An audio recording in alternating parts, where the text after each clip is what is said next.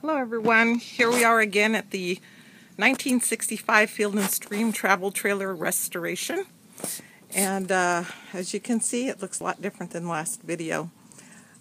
We have now painted it, took off all the trim and polished that up, and we're in the process of putting the trim back. The windows also came out, everything came out, and we polished everything up. So we have a friend working on the trailer with us. He's been doing most of the work, and his name is Clay. And there he is. Hi, Clay. How you doing? Good. How are you? So tell everyone what you've been doing here for the last few weeks. Okay. So we painted it basically, and then we took off all the windows. Mm-hmm. Took out took out all the corrosion off the windows, and then we resealed it using silicone around the edges. Okay. Like the front window, we had to reframe it. So from the inside, we put in a new header, a new footer, and put in some strut supports, so that we could actually bolt in the window again. Okay. We resealed that. Then we removed all the trim, the old trim that was here, all the way around on all the different corners.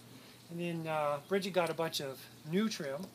So then the last time I was here, I had to, you kind of have to bend it all to the, the correct radiuses and all that good stuff. How did you do that? Yeah. Well, at first I started out using a heat gun. I don't recommend that. We were recommended maybe try that out, and I did. The problem with doing it that way was that in order to have it on the ground, heat it up, and get the correct angle, I had to go basically back and forth, and that piece goes from here all the way around to the other side. Mm-hmm. So it's a really long piece. Yeah. So unfortunately, it took so long just to get this one radius. When I got to the edge, I figured, well, let me just try it by hand. Uh-huh. It worked beautifully. So if you do this, what you need to do is put a screw in to hold it when you get to the radius you need to go to. And then just take your thumbs and bend it as you go, put a screw in, bend it as you go, put another screw in. You'll get it perfect. Wonderful. So what kind of, did you use butyl tape or what kind of, right, or putty? Okay, so after I got all of them bent, I just let them sit there and hang.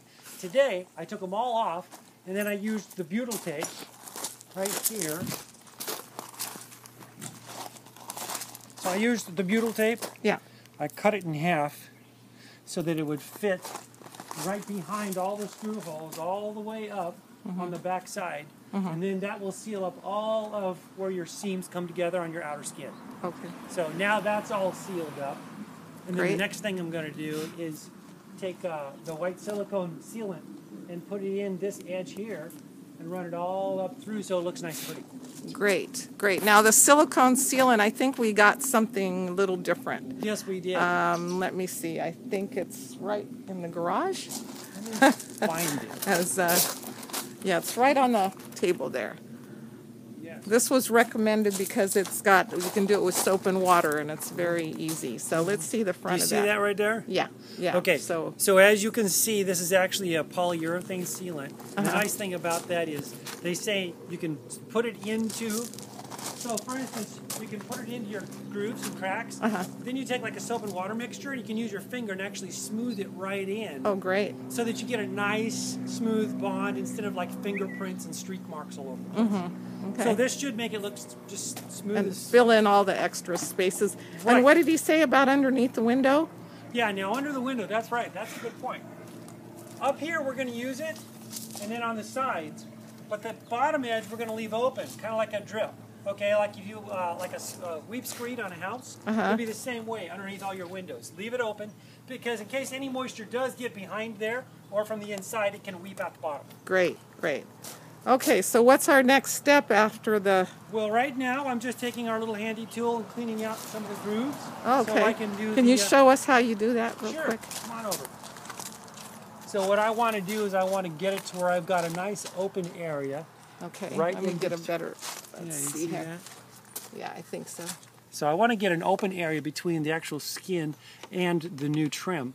So what I'm doing is I'm just going through and putting everything in like this. This is just a little scraper. It doesn't cut anything, and it's safe for the skin and the paint. Good. So now I've got a little well.